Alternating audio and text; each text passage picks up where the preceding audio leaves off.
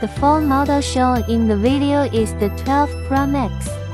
The face of the phone has been damaged and we are now repairing it. You can see here that the Face ID is damaged and unavailable. Hold down for 5 seconds to change the language to English. The USB adapter is a 5V2A. Connect the adapter to the AC socket.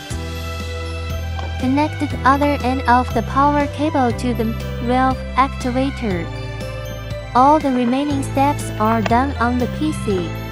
Connect the phone and valve activator that need to be repaired to the PC at the same time. Open the i2C Maintenance Assistant on your PC. Take out the Face ID module of 12 Pro Max phone and connect with valve.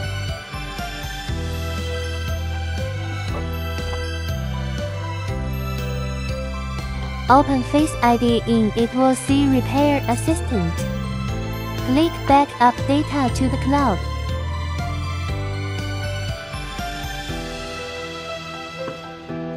The second step, please click to activate the latest line.